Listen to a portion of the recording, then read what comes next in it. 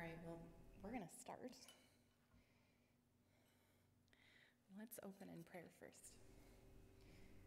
Heavenly Father, I thank you so much that you are always the one who sets the agenda, that you are the one who has the plans and the purposes for our time, for the season that we're in.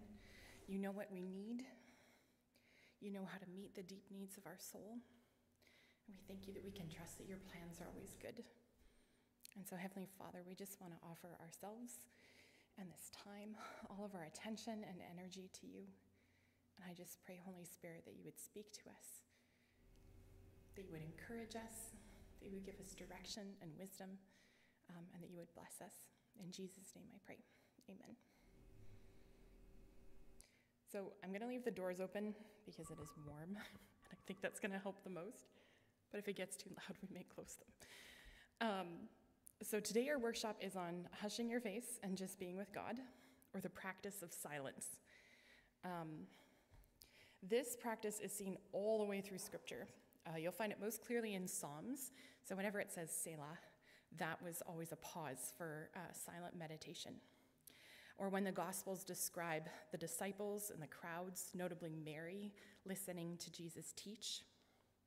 Ultimately, the practice of silence is about learning to be with God, to receive from him, to disconnect ourselves from working and earning and being in control, and to learn to surrender to and delight in God. But before we get to the actual practice, we need to first discuss why it is so essential to us as disciples of Jesus.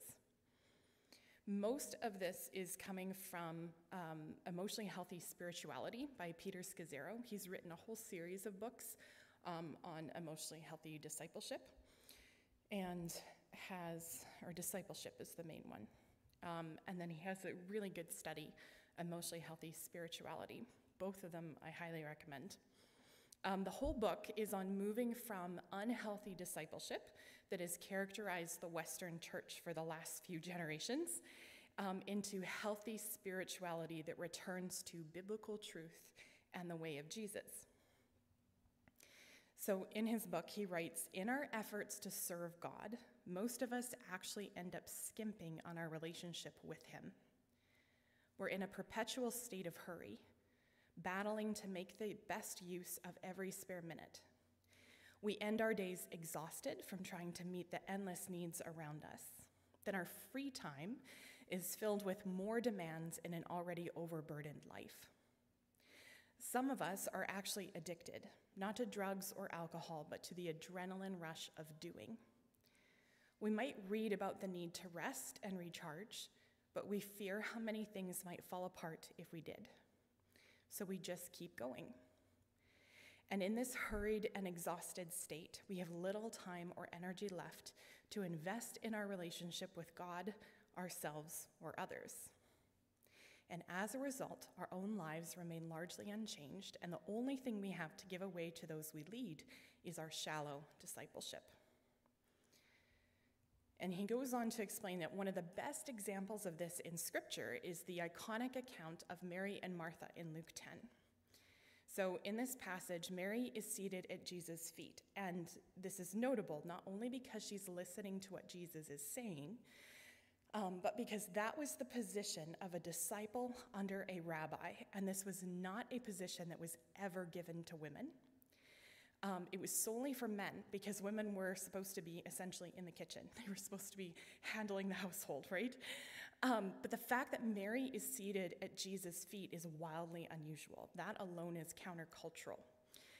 Then Martha, who is distracted and busy with all the preparations for hosting Jesus and his disciples, she has this very understandable cultural reaction because Mary is not where she's supposed to be. But she also has this personal reaction out of her own stress and overwhelm. She asks Jesus, "Lord, don't you care that my sister has left me to do the work by myself? Tell her to help me." "Martha, Martha," the Lord answered, "you are worried and upset about many things, but few things are needed, or indeed only one. Mary has chosen what is better, and it will not be taken away from her." So Martha, Pete Scazzero writes, Martha is actively serving Jesus but she is missing him. Her life in this moment is defined by duty, by shoulds and have-tos, pressures and distractions, but her commitment to her duties has disconnected her from her love for Jesus. In fact, Martha's problem goes well beyond her momentary busyness. Her life itself is uncentered and fragmented. I suspect that even if Martha had taken the time to sit at Jesus' feet, she would still have been distracted. She is touchy, irritable, and anxious. And we can see that anxiety in the question that she asks. She says, Lord, don't you care that? And then continues on. Lord, don't you care that I'm the only one holding this particular ministry together? Or Lord, don't you care that I'm the only one keeping this household running? Or don't you care that I'm the only one putting any effort into maintaining relationships? Or handling all these things that have to be done at work? So one of the surest signs that her life is out of order is the fact that she even tells Jesus what to do. Tell her to help me. Because she believes, based on that statement, she believes that the best way to solve her anxiety is for someone else to come and help her do the work. Now, Mary, on the other hand, is active in a different way. She sits at the feet of Jesus, listening to him. She is focused on being with Jesus, enjoying communion with him, loving him.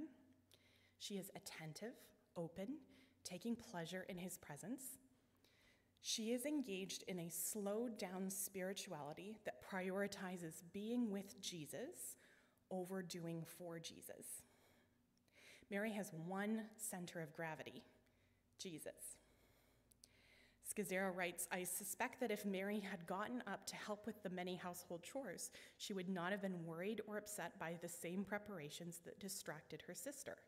Why? Because she slowed down enough to focus on Jesus and to center her life on him. That was her better choice. So what we need is a better balance, because if all of our doing becomes a master, then it becomes the governing inner voice. It shapes these instincts that are actually born out of a kind of anxiety. And now we aren't serving out of an overflow of love of Christ because we daily and often spend time in his presence being filled up by him. Instead, we're running on fumes. We're trying to tackle the ever-growing to-do list of the needs around us, relying on our own ability and our own energy, and constantly telling ourselves things like, next week things will calm down, or things won't be so busy once they hire someone else, or once the kids are grown, or once school is done, or once I retire, or once I have the energy, and then I will have the luxury of lingering in the presence of God. There's always something external to us that we credit for not allowing us to have the time or the energy to spend that time with God. The problem with that approach is we are externalizing the solution to what is an internal problem. And we're putting external forces then in charge of our inner life with God. And it's not biblical. That doesn't line up with reality. The solution isn't our circumstances changing.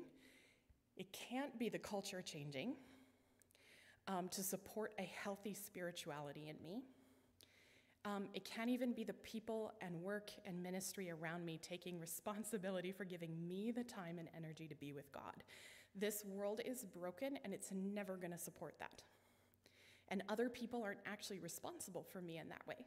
So if that's what I'm looking for, my approach is flawed from the beginning. I am called to discipleship to Jesus that is countercultural, that says no to the impulses and rhythms of a world that does not know him. And I have been given the responsibility to steward my own life.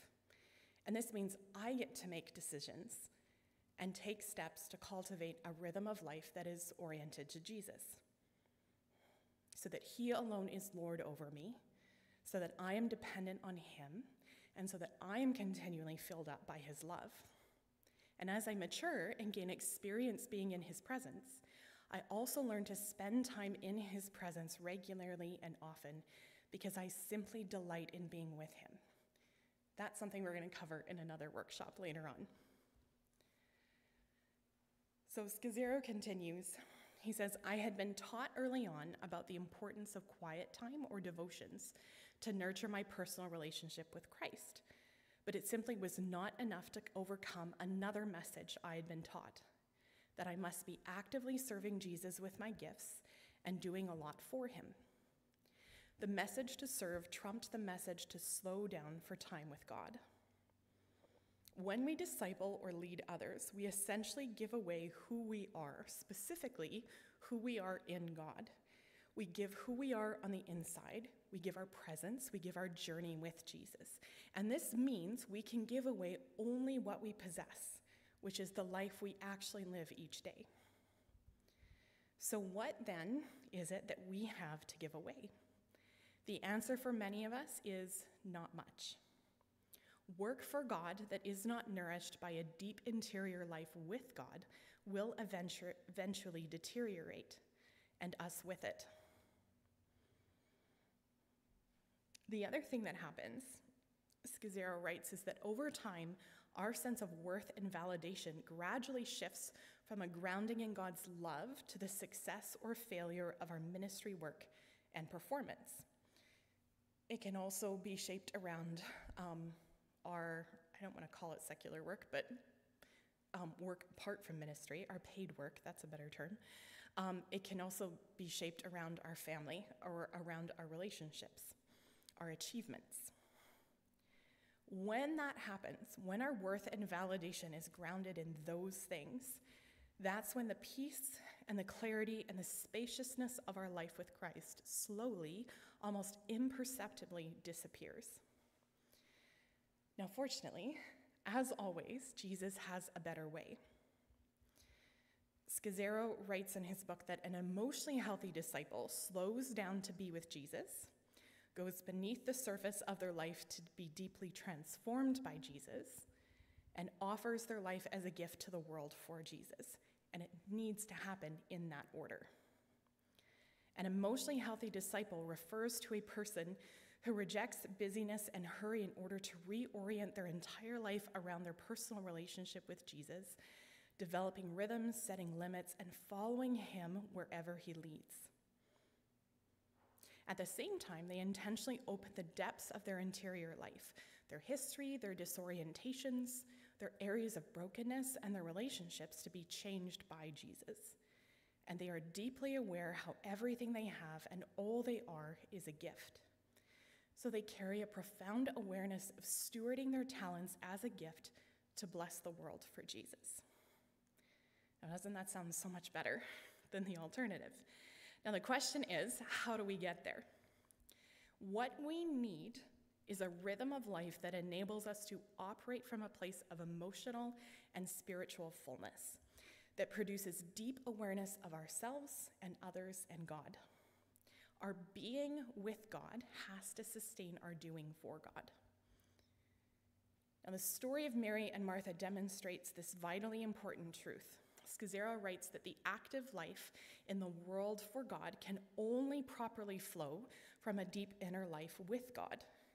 When we integrate our doing for and our being with, our lives have a beauty, a harmony, and a clarity that makes the spiritual life both full and joyful. When we have sufficiently slowed down to be with God, our activity for God is marked by a deep, loving communion with God. And that's when Christ's life, more often than not, is able to flow through us to others, which means it is naturally reflected in the way we make disciples and build healthy communities. Now, that all sounds wonderful, but it also sounds like a lot. It is, because what Scazzero is talking about is a whole reorientation of our lives and developing an entire rhythm, a rule of life that will support this. That's not something we're going to do in one session, and I don't even plan to go through everything he discusses today. We're just going to talk about kind of the first step in that process that can help support us and help get us reoriented to God in healthy ways, which is this practice of silence before God. So before we do that, we're going to pause and do a little self-assessment from Scazzero. This is a checklist that he uses to know when his doing for God is exceeding his being with God. When I read this back in January, I loved the whole book. It was absolutely life-changing. I've been working on some of these things. And then here I am 6 months later, I've fallen back into old rhythms, and so I'm still checking these same boxes. So this is something we need to check in with on a regular basis, and that's how Scazzero uses it in his own life. Rhythmically, he needs to check in and see what adjustments he needs season to season. Now the upside is, the more of these boxes we check, the more we're going to benefit from the practice of silence. So as I read these, I'll have you just kind of keep a mental tally of how many you say yes to. So he writes, I know my doing exceeds my being when. I can't shake the pressure I feel from having too much to do in too little time. I am ignoring the stress, anxiety, and tightness of my body. I am concerned with what others think. I am often fearful about the future. I am always rushing. I am defensive and easily offended. I am preoccupied and distracted. I fire off quick opinions and judgments. I feel unenthusiastic about or threatened by the success of others, and I spend more time talking than listening. Now, I have a few more to add on.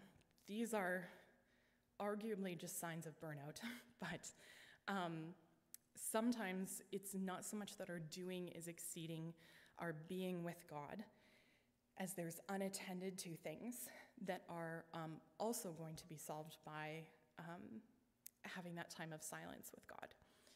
So, a few that I would add to the list are, I am disappointed or hurt by the results and reactions of something I've invested in, whether that's a project or a relationship, that seem a little bit out of proportion to the situation.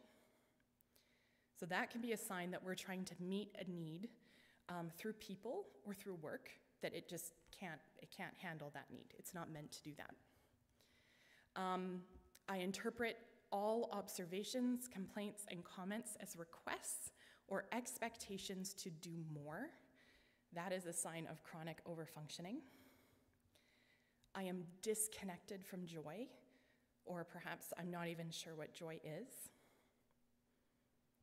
I am unfamiliar with delighting in God's presence, or spending time just being in God's presence feels more like a luxury than a birthright and necessity as a new creation in Christ. I have stopped praying before and as I do things, or there are simply a lot of things I never think to pray about, and that's a sign that we're moving into self-reliance. I feel like the effort and sacrifice I'm putting into relationships or into work is pointless. Why do I even bother? And I feel tired in ways that sleep isn't fixing. So, out of those, are there any that catch your attention?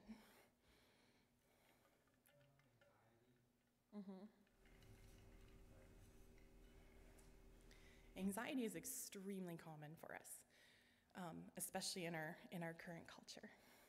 Hi. Which, in a sense, is good, because it means this practice is going to be very helpful.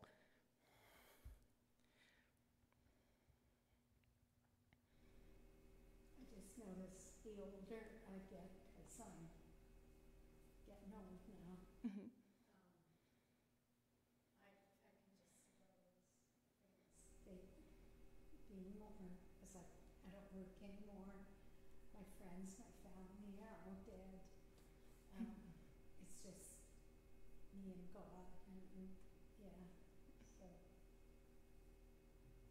I can see what you're saying, Great. yeah. So we're going to get started on this journey of being with God before doing for God, getting reoriented to Christ in life-giving ways. But first, I want to make sure that we all have a heads up about one of the main difficulties that we're going to encounter in this process. This isn't a bad thing. It just will take us by surprise if we don't have a heads up. and can be really discouraging if we're not prepped for it. We would expect that it would be a matter of finding time that would be the main difficulty. But actually, this practice of silence, especially to start, takes like between 2 and 10 minutes for your first few weeks, few months. And that's as long as it takes to get through a Starbucks drive-thru. We can handle that on a daily basis. We might think that the main issue is going to be handling our focus or quieting ourselves, quieting our inner voice. But we actually have tons of strategies and supports for that. And with practice, that also gets easier. That doesn't need to be that much of a worry after a few weeks of practice. The hardest thing is that when we start being still and silent, all of these undealt with emotions and issues are going to start coming to the surface. And some because we actively suppress them or tried to avoid them. Some because we just weren't aware, but now that we're spending this time regularly with God, the Holy Spirit is bringing to our attention things that he wants to heal us and free us from. And God will start speaking to us through our emotions, through memories, through anxieties that we may be entirely surprised are in us, through bringing scripture to mind, and so forth. Now, in this practice of silence, there is going to be absolutely sweet and precious, unmatched communion with God, where we will encounter the love of Jesus and the love of the Father in ways that will fill those deepest needs of our soul, in places that we didn't even know existed. It is going to bring such a profound sense of being cared for and healed. We will not know how we ever survived without it. And there's many of us who are not aware yet, until we go through a practice like this, that we have been living in this kind of survival mode and getting by on almost nothing. John Mark Comer, in his book, Ruthless Elimination of Hurry, he talks about how when he started slowing down and practicing various habits of Jesus, like Sabbath and silence and solitude, the emotional numbness that he was feeling started to go away. But the happy, joyful, peaceful feelings were not the first ones that he felt. That actually came a lot further down the road than he expected. First, it was things like grief and anger and a lot of resentment that he had to work through. He had a lot of burnout he had to recover from, and anxiety. He was constantly surprised by how much anxiety kept coming up. All of that has to be cleared away. Now, we see this in Scripture, especially in the Psalms. If you look at the ones that are written by David in particular, where he pours his heart out to God and tells God how afraid he is or how angry he is, how unfair his circumstances are, all of the things that he wishes God would do to his enemies. One of my favorite passages is where David talks about how much he wishes he were a bird and could just fly away from this whole mess that is his life right now. I can identify with that kind of overwhelm. I just want to get out and leave it all behind. But you'll notice this beautiful pattern, whereas David pours all of his negative emotion and worry and problems out to God, when he gives himself that space to lament, he then has space to receive who God is and God's love for him and God's peace and God's presence in his life. And it turns then into gratitude and worship. But that process there is essential. We cannot skip it. We very much want to get to the good part where it's all gratitude and peace and I'm calm and I feel safe and I can worship God freely.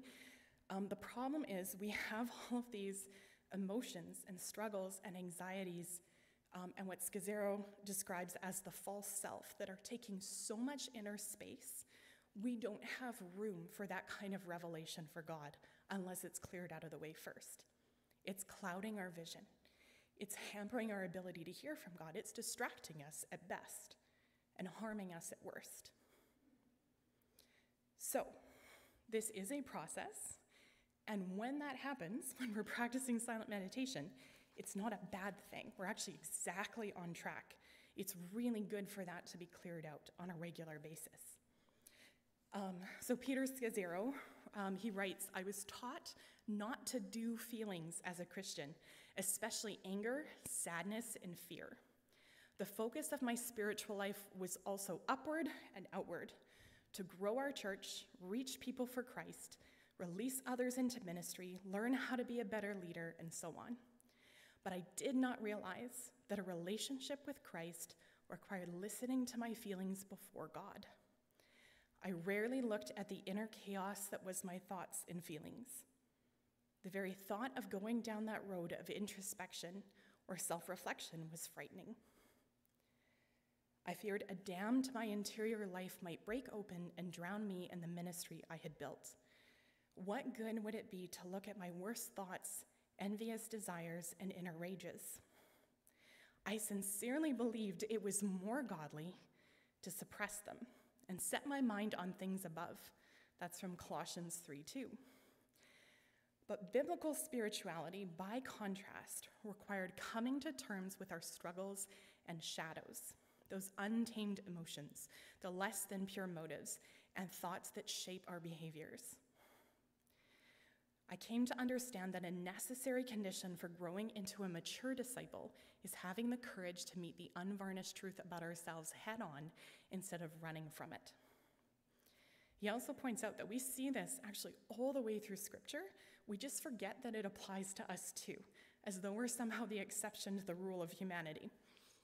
He talks about Job's ranting before God, Jeremiah's depression, Moses' anguish in the wilderness, David's raw emotions in the Psalms.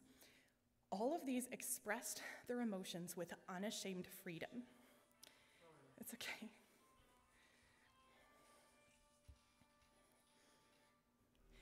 And that expression of their emotions before God gave them the intimacy with him that they needed to be ministered to in those places.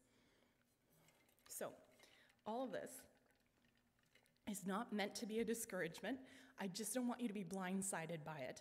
And I also don't want you to think that every time you practice silence, you have to brace yourself for it to be really hard. God is so much gentler with us than that. Just be aware if things are coming to the surface, God is speaking to you and actively loving you.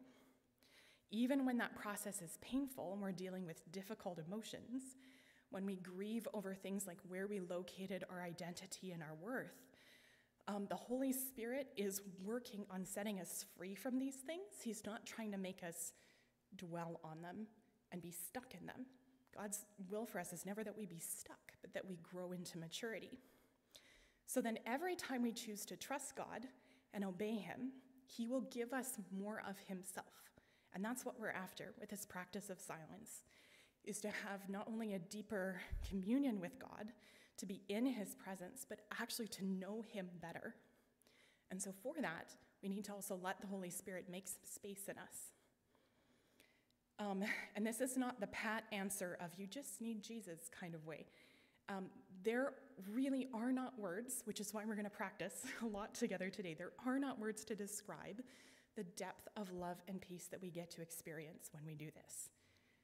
God is completely unmatched in this area. There's nothing that I can achieve talking to you about it that God cannot outdo by you just practicing this for a little while. The most frequently given command in Scripture is do not be afraid. It is shocking how much of our overfunctioning, our busyness, and our doing over being with God, our unhealthy coping mechanisms, our giving into temptation comes from a place of fear. In 1 John 4, we are told that such love has no fear, because perfect love expels all fear. If we are afraid, it is for fear of punishment, and this shows that we have not fully experienced his perfect love. We love each other because he loved us first. So what we need here is a deeper revelation, a deeper experience of God's love. We're going to have to take some time to let it seep into our soul. We often think that the answer to our struggles, like Martha, is a practical kind of doing, that my circumstances need to change, that I just need someone to help me handle all of this work, that I just need to work harder or work smarter or work more efficiently. if I can just get this done, or if I can just get past this season, then I'll be okay. The problem is, that is not the issue. It is far more likely that our struggle is actually a deficit of love. That what we need is to be filled to overflowing by God's love, so those fears don't have a hold on us, and we are free to live and work and relate to others in healthy ways, no matter how busy of a season we happen to be in, because we do have generally busy seasons. But we need that filling of love first. Otherwise, our self is going to get in the way, and we're going to instinctively try to manage and compensate and control to deal with our anxieties. So we need this practice of silence before God to be filled up by his love, to let go of our working and overfunctioning as a coping mechanism to try to handle our own anxieties. And so a lot of this practice is just learning how to surrender to God every day. Now, there's tons more that Scazzero goes into in his book, Emotionally Healthy Discipleship, which I highly recommend. I am talking about a very tiny portion of the book, but we're going to leave the rest of that material for other sessions. Do you have any questions or comments so far? What are your thoughts on this?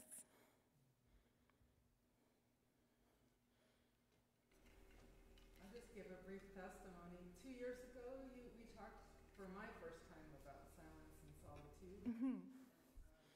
Then I went back to Cameroon, and for the first time I wasn't homeschooling, so my kids went to school, and my husband was just, went to work, and I had 7:30 to 4, very quiet.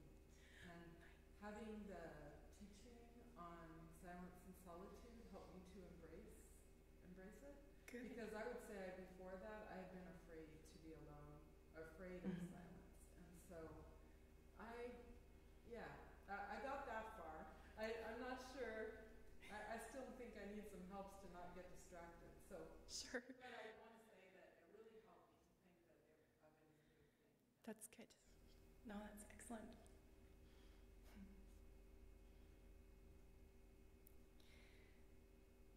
So Scazzero goes on to write that if we are going to do for God, out of our being with God, we need to practice things like silence and stillness in order to nurture our relationship with him. In fact, without the practice of intentional silence before the Lord, it is almost impossible to mature into spiritual adulthood with a doing for God that is sustained by a being with God. Why? Because we are so full of distractions and worries and plans that our inner world is jam-packed, allowing limited room for God to fill us. Integrating silence and stillness utterly transforms the way we follow Jesus and the way we lead. So he argues here, and I'm going to talk more specifically about silence in a minute, but he argues here that because we are so used to prioritizing what we do, that becomes where we identify, where our identity and our self-worth is located. That alone is going to bring up a lot of anxiety for us. And this is where even just going through changing seasons, where if you are switching from working to staying at home, or switching from full-time parenting or homeschooling to having a season where that's not so prevalent, things like that, big changes in our seasons can be very unnerving because, and this happens to almost everyone on the planet at some time or other, we tend to identify with what we do. And so at least on a regular basis, we are going to have to reorient ourselves to make sure that our identity is located in Christ and who we are in him. And that sets us free then to do all of those things without being ruled by them. So in this practice of silence, which is kind of a touchstone practice for Scazzero, he talks about in silence we let go, surrendering our will to God's will.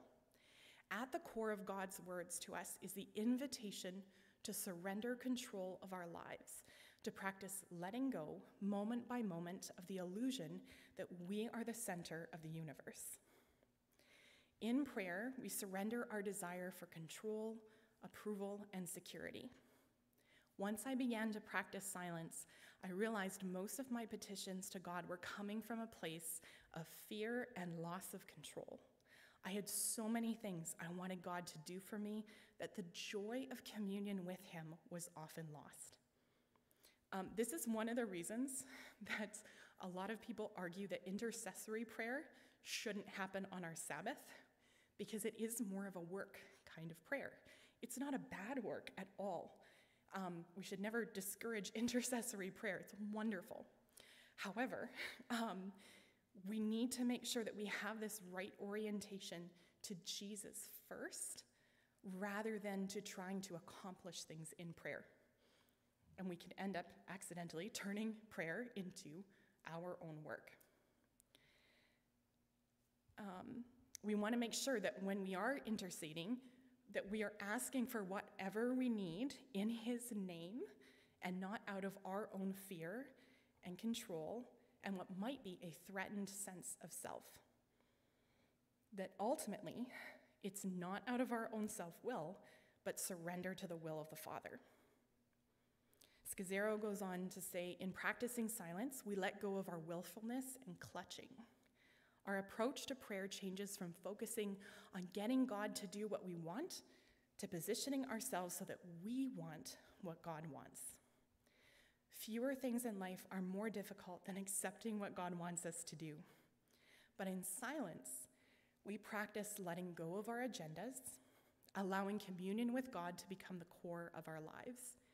We come to God in prayer not to get something from him, such as a word of encouragement or guidance, but simply to be with him. Being silent in God's presence is prayer. Silence slows us down enough to receive God's love without distractions. We realize our very existence as human beings is an expression of God's generosity and love flowing to us. Now we have space to receive that love and allow it to saturate every aspect of our being, one level at a time. In silence, we let go, allowing God to deeply transform us. The Holy Spirit works through the layers of our lives, sorting out what is not us from what is us, removing what was never meant to be a part of who we are, so we can be our full, lovingly created selves and learn to fully live out our identity as new creations in Christ. In silence, we let go, opening ourselves to hear God speak. Imagine having a relationship with a person and all they do is speak. It's all about their words and their requests. This is a one-way relationship.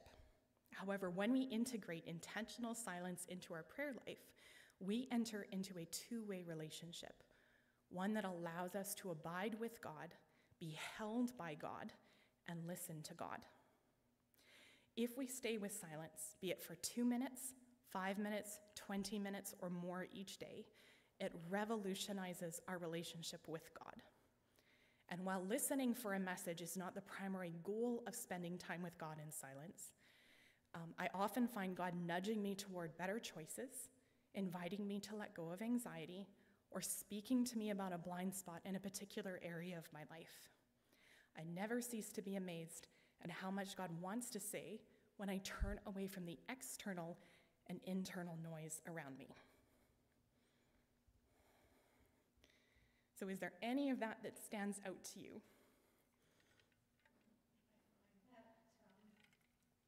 Now being retired and blah blah, and,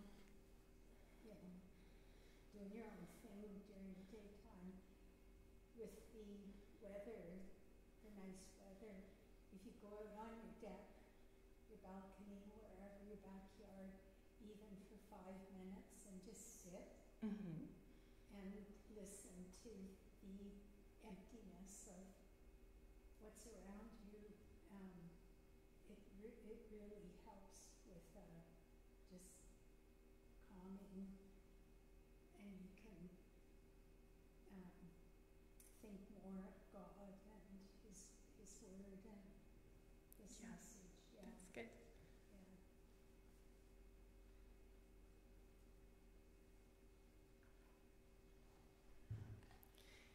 Do you have any questions right now about what we've talked about before we take a quick break?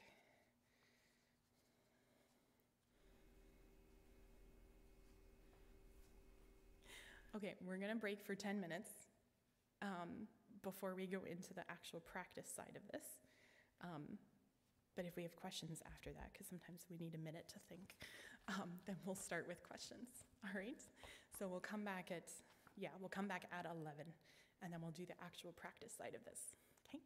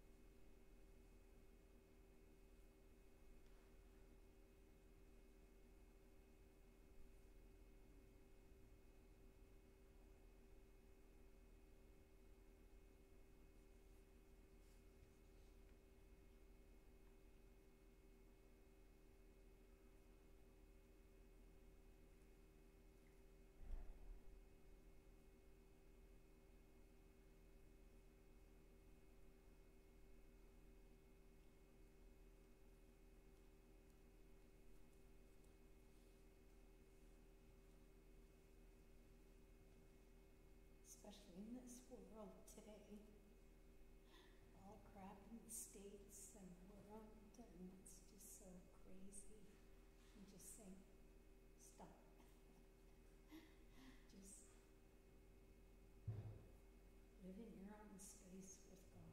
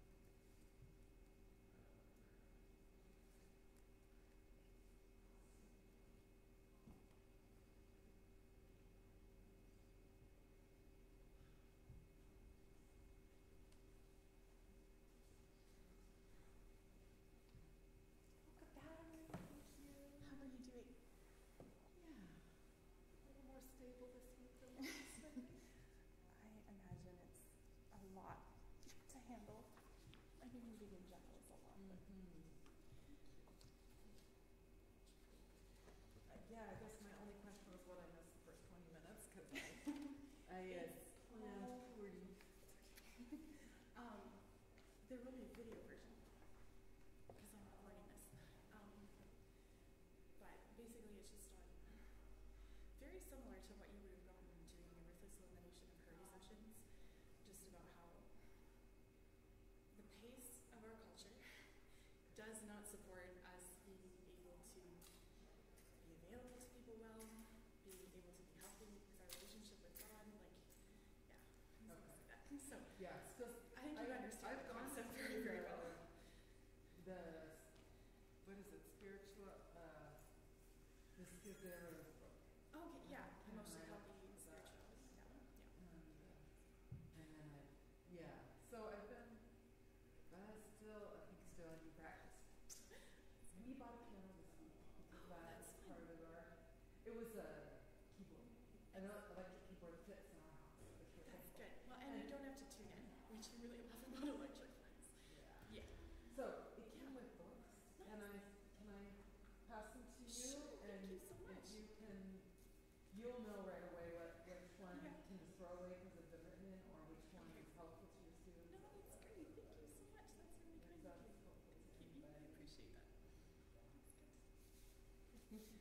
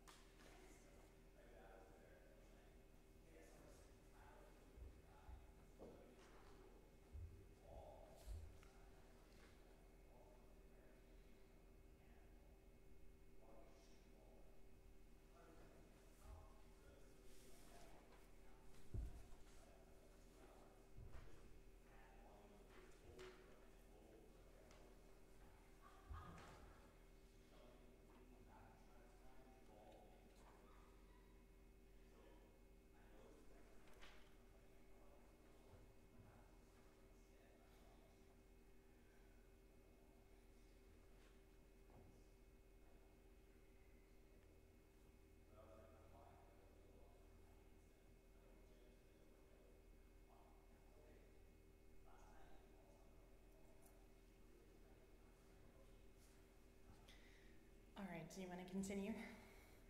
We're good? Okay. Do you have any questions before we get into the practice side?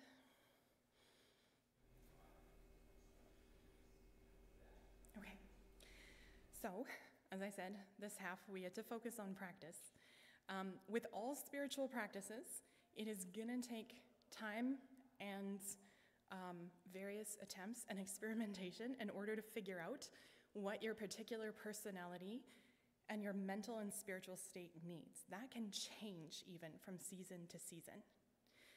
So, practice is our key word here in order to get in deep with this practice of silence. The first thing to remember is we need to start where we are, not where we think we should be. If we pressure ourselves, it's very, very easy to undermine ourselves. We want to grow in this discipline in a life-giving way. We don't want to overburden ourselves. The second thing to remember is always to be gentle with yourself. Often when we're starting something new, or if we're moving into a new phase of a practice, we tend to get worse before we get better. That's not wrong, it's just reality and how we're wired. There is no condemnation in Christ, and so you keep practicing. We always ask God to help us and give us wisdom, because no one knows us better than God. And we will have lots of supports that we can experiment with as we go. So you have this silent meditation guide.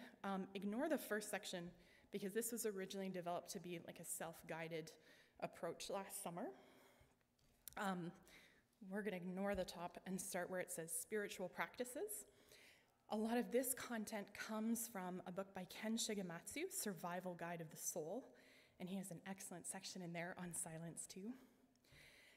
But he talks about how we are lured into believing that we can take control of our lives. We foolishly believe the lie that we can become like God through independence from him.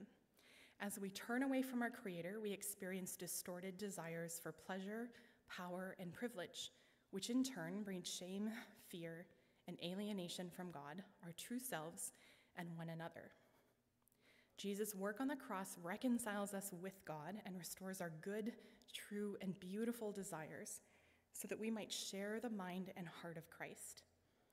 This means that the most powerful way to cultivate a healthy, soulful Adam, the part of us that is created for relationship, for spiritual connection, and for meaning in life, enlivened by God's Spirit, is not by commanding ourselves like a drill sergeant to live the right way, but through a living relationship with Jesus, the true lover of our soul. The transformative love of Jesus Christ tunes the desires of our soul. We easily forget that we are deeply loved by our Maker. A rhythm of spiritual practices helps us remember to whom we belong and by whom we are loved. Like anything worthwhile, spiritual training is moving us toward a goal that is in harmony with the way we're made to live. This means that we need to embrace the spiritual practices that are consistent with the grain of our character. Ideally, these practices will meet our deepest joy and our deepest need. With God's help, we embrace spiritual practices that shape the way we move through the world. So then, with this practice of silent meditation, it's different, as we've already discussed, from how we commonly understand prayer. Prayer is often understood as speaking to God, and meditation involves quietly savoring God's presence. In meditation and silent prayer, our posture is receptive rather than expressive, and attentive rather than spoken. The goal here is to listen, rest, and enjoy God's presence as a form of worship. And then he provided several examples of this in Scripture.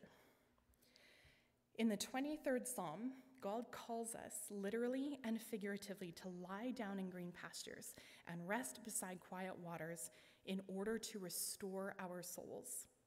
As the presence of the Great Shepherd frees our hearts from anxiety and pain, we are less likely to turn to an addiction for comfort because our hearts find rest in God. Silent prayer leads to a powerful change in the way we inhabit the world because it grows our capacity to pay attention to our Creator even when we are not consciously praying. This is one of the reasons that for Scazzero, the practice of silence is so key, because if you can start your day, especially with this, then it is going to have a huge influence on how you move through the rest of your day. It helps us stay in tune with the presence of God.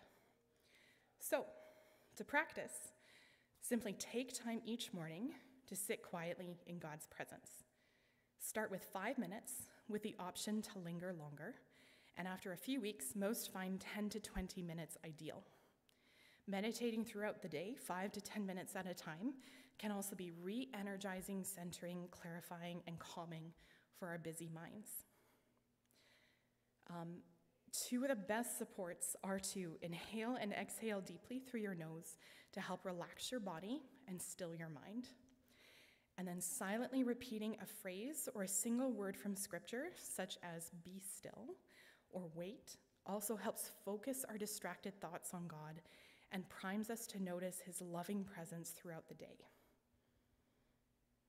Try connecting this to your breath so that on the inhale, you would say, as an example, peace, and on the exhale, you remind yourself to be still. If you flip over to the next page, it says, this is not a magical incantation. It is not a method of invoking God's presence or a way to control God. God is always with us, and he is entirely sovereign. This practice does, however, help us become more aware of the God who is already with us. Neither is this the vain repetition that we are warned of in Matthew 6, verse 7. There is nothing vain about gently calling ourselves to be still before God, nor anything hollow about focusing on a word such as love to remind us of the love of the Father, or centering on the name Jesus or God. What it does is it just helps our body and our mind become still. The reason they recommend 5 minutes is because it's probably going to take you at least 2 or 3 to settle down and get still, at least. And that gives us 2 minutes where we're actually being still. So we're going to try this for a few minutes. I'm going to walk you through And we're going to try it with the breath prayer. And then I'm going to talk about other supports and things that we can use. So, let me get to the right page. Yes, that's probably a good idea. Thank you.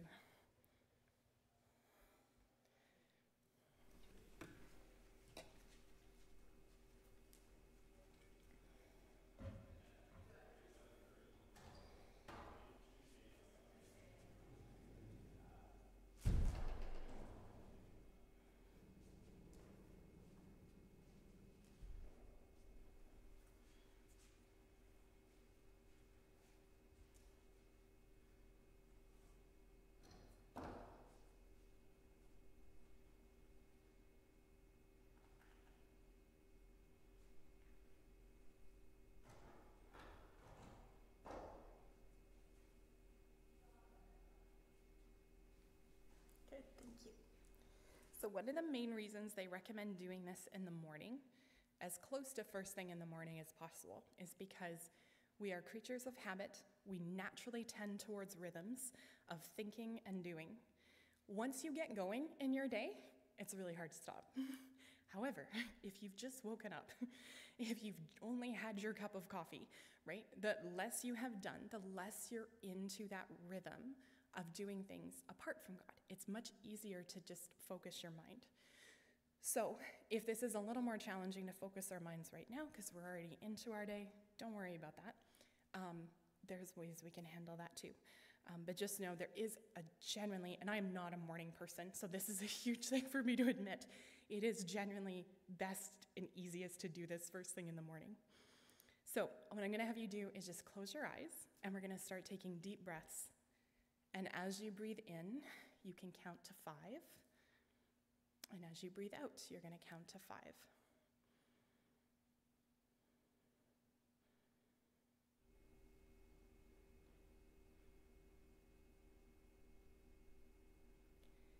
And as you continue that same rhythm of breathing, as you inhale, you're just going to remind yourself peace. And as you exhale, you're going to remind yourself be still.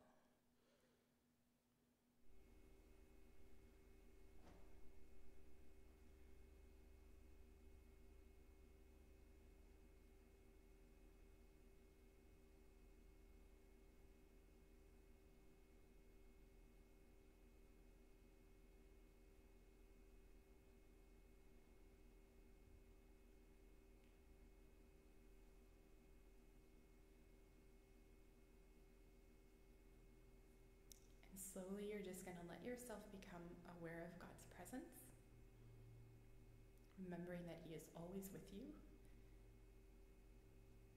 He is closer to us than our breath. And anytime that you find your thoughts getting distracted, you just come back to inhaling peace and breathing out, be still.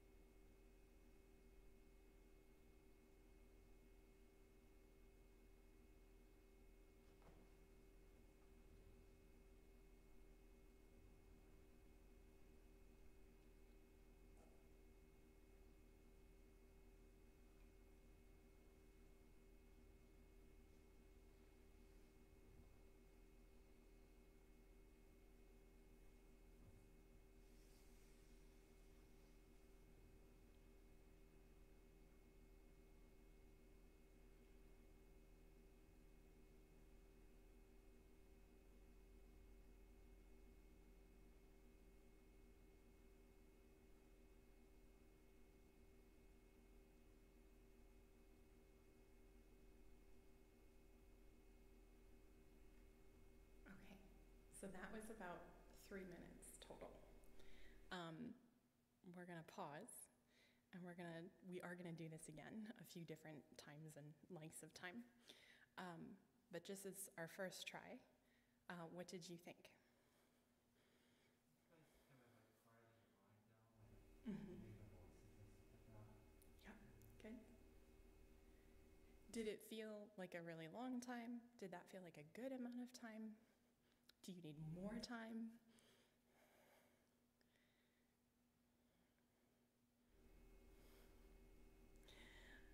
Did you notice any physical tension or physical distractions? I know it's really hot, and that is not helpful, but did you notice anything else?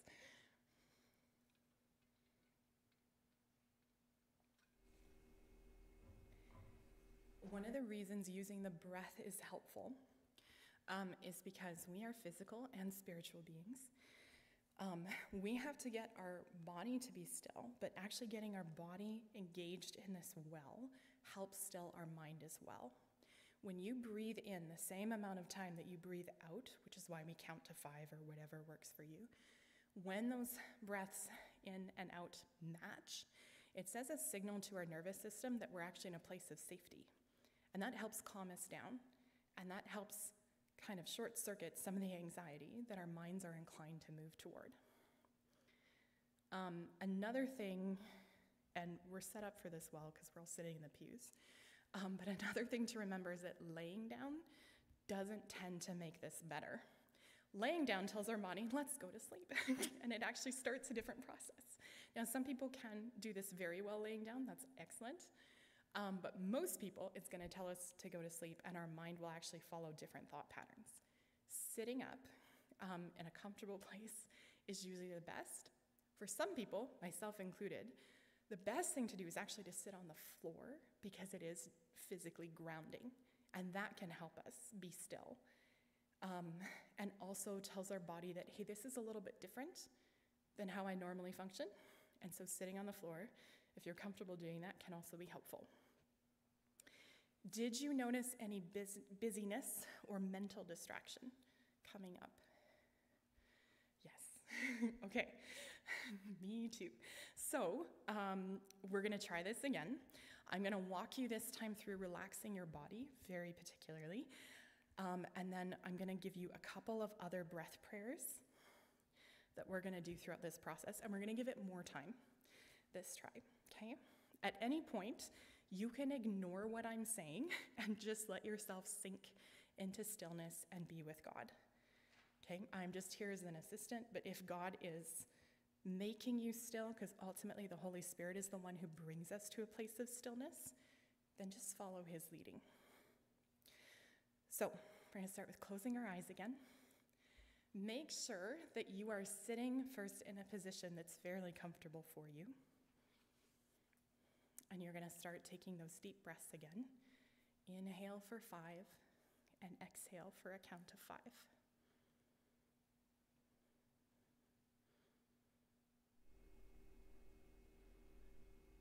Now, as you breathe, we're going to focus on letting our body relax and become still. Even though we're sitting still, we can still have parts of our body that are activated in tension. And so we're going to start with our feet and our ankles, and we're going to let them just lock onto the floor. There is nowhere we have to be right now. And then on your next exhale, you're going to release any tension in your legs. And then you're going to release any tension in your torso and let yourself really settle into where you're sitting.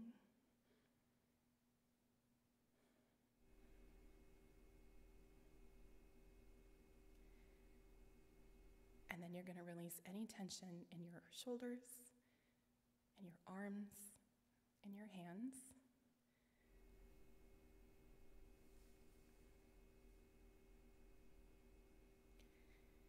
And then you're going to release tension in your neck, in your face, especially your jaw.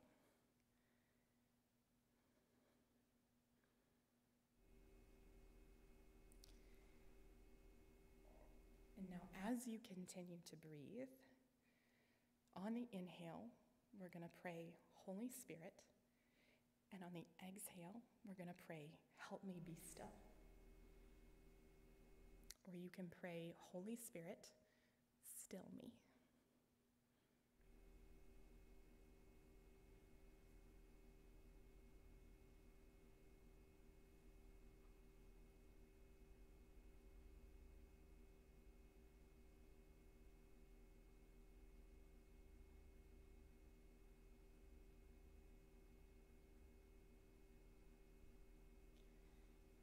If other thoughts come up, we're just going to acknowledge them and set them aside.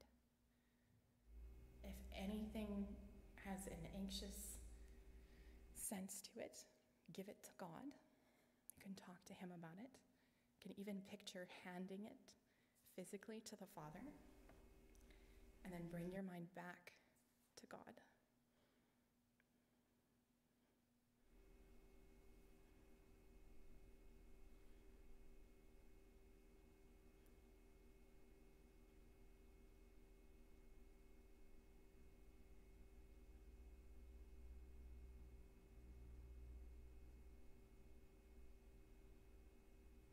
As you relax into that stillness, you can start to meditate on a name or an attribute of God that's particularly important to you, and let that become your focus whenever you are breathing in and whenever you're breathing out.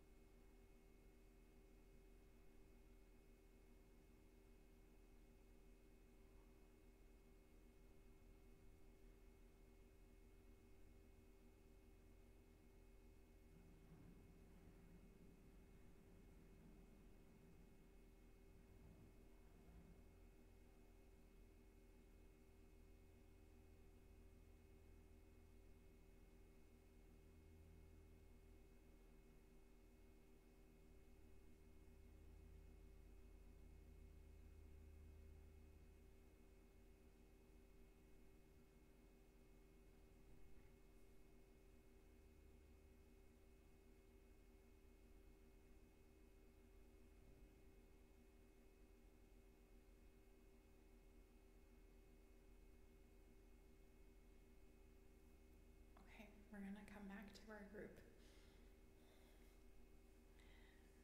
What did you think of that practice?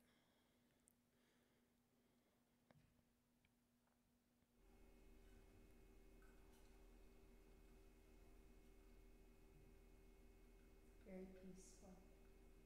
Good. Was there any of that in particular that you found helpful this time?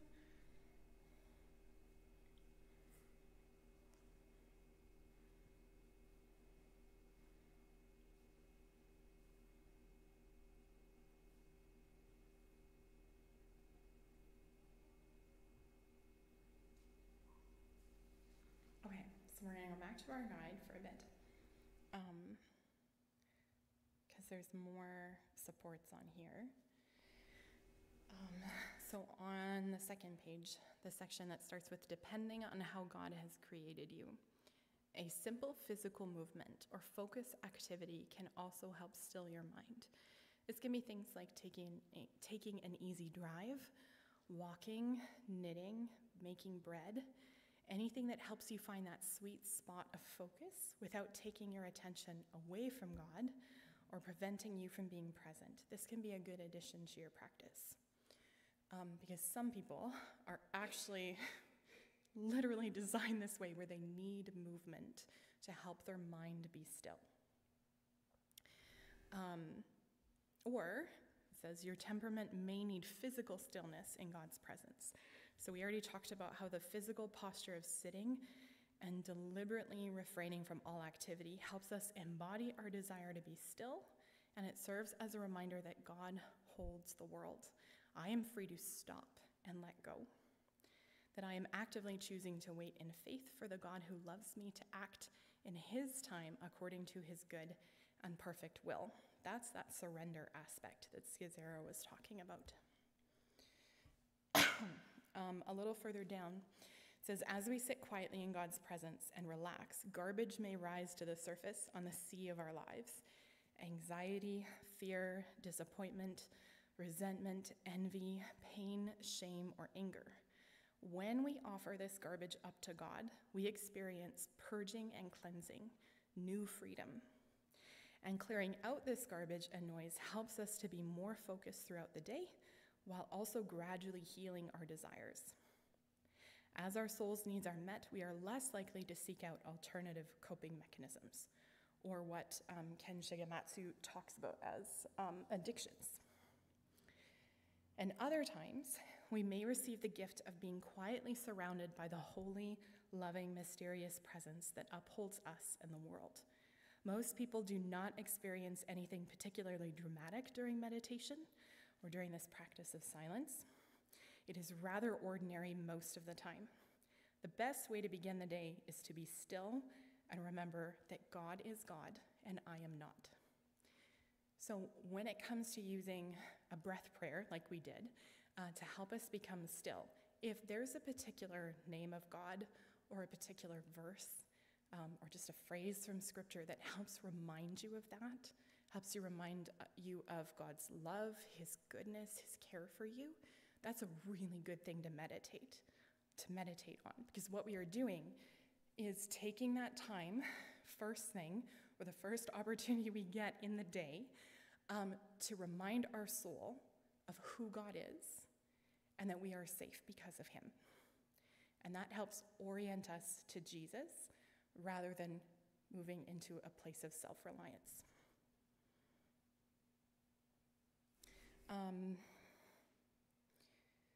Let's keep reading on the sheet. The goal of meditation is not to experience bliss in a single moment. Rather, it is to rest in our Father's company and to consent to the work of the Holy Spirit in every aspect of our lives. As we wait on God, we may feel distracted and even bored, but over time we will become more aware that God is with us, especially during the parts of the day when we are not consciously praying. The goal of silent meditation is not to become a successful meditator, but to open our soul, mind, and body to the quiet work of the Holy Spirit, so that we become more attentive to God's movements within and around us. If we incorporate meditation into the rhythm of our lives, it will transform our way of being in the world. So a couple other things that will help with stillness and silence. The best one for me is actually to use worship. So this is not something I do for like my daily silence practice, but especially if I've had a rough week or month and I have gone back to habits of overfunctioning and busyness and that sort of thing, being able to be in one of the extended worship services is really helpful. One, because I'm not in charge of anything. Two, because worship, and I'm talking about singing kind of worship, that includes our whole body, includes our mind, includes our voice. You can stand, you can sit, you can kneel, whatever you need to do. But it focuses my whole person on God. And then we also have the lyrics of the songs, which help us meditate on him. And I've had a few times where 5, 6 songs in is when that stillness really settles into me. And other times where I actually needed to not join in singing, I needed to just sit and be still for a couple of minutes during the first few songs, and the Holy Spirit kind of drops me into this place of stillness, and from there, I can focus entirely on God. It's fantastic, and it's absolutely a work of God. But worship can be very, very helpful if our minds are very loud and busy. Sometimes we need the music just cranked up to drown out the voices. Another thing that helps, and we've started this a little bit with the breath prayer, is praying scripture. If you've heard of the prayer Bible workshops that Krista has done, which I'm not sure we have videos of yet, but one of the things she recommends we do is you go through scripture, and there's lots of verses online, or lots of lists online for this, and you can mark all of the verses that talk about attributes of God, for example. And you go through and you read slowly, verse by verse, each one and what it says about God. And that lets God start speaking to us. And reading it out loud can be very helpful to make us be still, because again, we're including our body in this and not just our mind. And that it almost makes this feedback loop in us, where if my body is helping my mind be still, then my mind will be more still and my body will be more still. And it all fits together.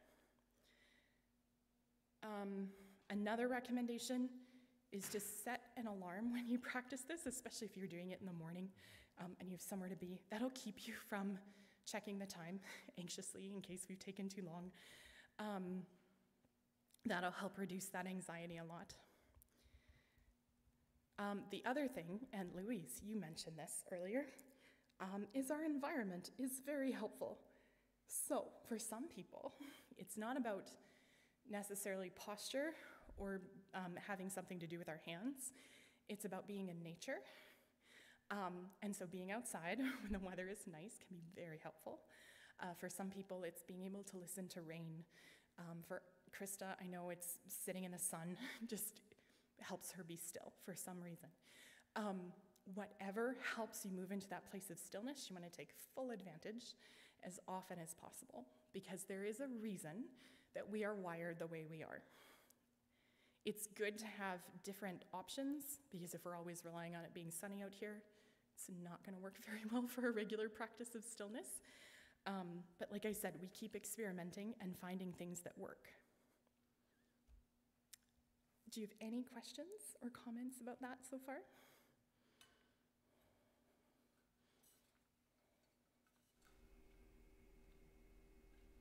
I don't really like breathing in and out 5 seconds each. It feels like I'm on a hyperventilate.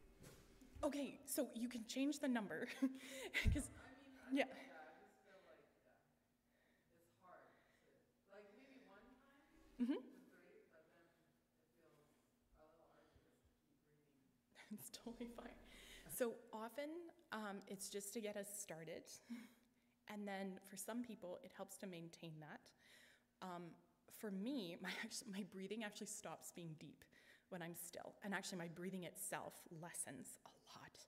And I breathe quite shallowly.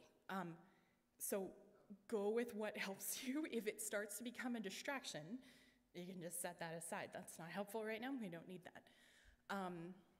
Yeah, so like I said, if you can start with a few breaths, that are just even in terms of time. I pick 5 because that's kind of an average amount of time for people. Some people taking a breath in for a count of 5, that's way too much. And that's going to make them feel anxious. We don't want that. For some people, they need like a really long count because they have really good lung capacity or they want to breathe very slowly. So please feel free to edit that to what is going to work for you. Yeah. Yeah, no, that's totally fine. No, it's totally fine. Yeah, and sometimes it's not even so much, I'm trying to think, because I don't necessarily count every time when I do it. I usually go right to whatever I'm praying and meditating on. But deep breathing helps until I'm not thinking about my breathing anymore. Part of it is just to have something to focus our mind on first. I do find that when my body is tense in particular, and I'm having a hard time, because I'm very fidgety, physically being still, making sure that I release tension on an exhale, that sort of thing, that can help get my body centered, but I don't do that for the whole 10 minutes or 12 minutes or whatever it is that day, because I have other things to think about. Usually that's only for the first couple of minutes that I'm focusing on that, and then praying the scripture, and then ideally from there I've moved into a place of stillness with God. But it varies day to day. Yeah. So use these things only as much as they help you, and if they're not helping, switch to something else. You are always allowed to tailor this to how you are wired and what's going to work for you. There's one more thing. I don't think we're going to try it. I'll just talk to us about it. If you find that you're having one of those days where a lot of that garbage is coming up to the surface, there's this prayer practice that comes from the Quakers, if I remember correctly, called Palms Down. And this one is very good if your mind is busy and you have a lot of things coming up that are anxiety, or sometimes the Holy Spirit will take us through seasons of running us through a whole bunch of undealt with memories and things like that. So you start with your palms down, because again, we need a physical component, and you focus on releasing to God all of the things that the Holy Spirit is bringing up. So you can switch gears partway through your stillness practice, your silence practice. If you find that, my goodness, there is so much coming up, I need to physically release that to God. And you can talk to him about it. You can tell God that, God, I don't want to feel this. Or when that happens, that actually really hurt me. And I still feel pain from that. And I ask for you to heal me from it, and hand all of those things one by one over to God. And when you run out of things, or when you find yourself coming into that place of stillness, when it's less noisy in your mind, then you switch to palms up. And you can specifically ask God for what you need, if there's things that have come to mind, whether that's healing, or a deeper filling of his love, or freedom from certain things. Often, I will just say, God, you know what I need, because I don't want to be in charge at that point. God, you know what I need. Will you please just give me whatever I need today? Or will you please just meet those deep needs, because I can't even sometimes identify what they are. And that's how you spend the rest of your time, is just with palms up, asking God to give you whatever he has for you. And sometimes this leads into more of the listening prayer, where God will speak to you. Sometimes we have experiences with God, as Ken mentioned, and as Pete Scazzaro mentioned, where we do have this deep revelation of God's love for us, this sense of being held, of being loved, of being cared for and protected, and we feel very at peace and grounded in his love. Sometimes we'll get that very specifically. Sometimes it is the most normal, average day you've ever had. There's nothing remarkable about it. But it is good when those things are coming up in our mind that we actually take the opportunity to give them over to God. So, like I said, the palms down, palms up practice is really helpful when those things are coming up. We don't necessarily have to worry about why they're coming up now. It's often just that the Holy Spirit went, today is the day, right? Now you are in the right place to deal with this.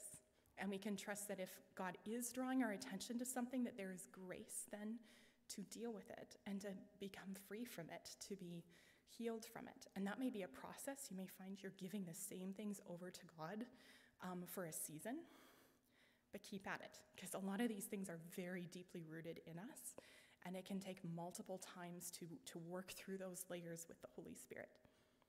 And then, of course, there's other supports and practices depending on what those things are that we're working through with God, but that's how it would come up in our time of silence. One other thing that I find particularly helpful, and I think this is similar to how worship is helpful for me, is having actual audio guided prayer. When it's something that's written or something that I am choosing, and this might be just how my brain works, but it puts me too much in charge, and I'm still in this kind of doing mode. And so I like to come away from reading and definitely being on my phone. But on YouTube, if you look up Practicing the Way, Prayer Companion Guide, they actually have 4 prayer practice by Stehan Coleman, who's Australian, and a fantastic writer on contemplative prayer. But he has these 4 different prayers that he did for the study, where he walks you through. One is the Lord's Prayer. That one's one of my favorites. He walks you through the Lord's Prayer line by line, helps you get grounded, gives you some things to meditate on for each line, and gives you a space in between each to pray or to listen to God. And that helps me be still, because I don't have to be in control. I don't have to think and try to remember, where am I in the Lord's Prayer? What's the next? I don't have to. He's going to tell me in a minute. It's totally fine. And it lets me just let go a little bit more. So again, those are on YouTube. If you look at Practicing the Way in Prayer, they'll come up. And they're fantastic. Or I'm sure there's lots of other audio-guided prayers. But those things, anything that helps us surrender more to God is going to be a good way to deepen our practice. Do you have any questions or thoughts?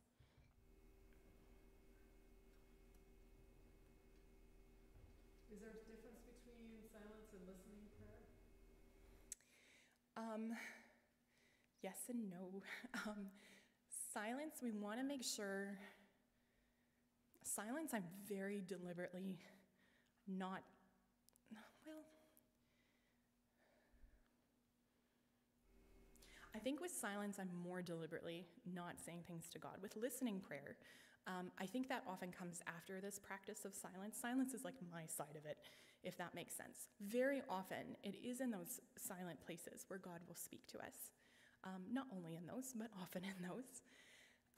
Listening prayer can also be part of when we're meditating on scripture. So I think maybe listening prayer is a broader category a little bit, but there's definitely a big overlap. Yeah. And some traditions are going to refer to it as contemplative prayer, and that'll include aspects of all of these. Yeah. Good. Any other questions?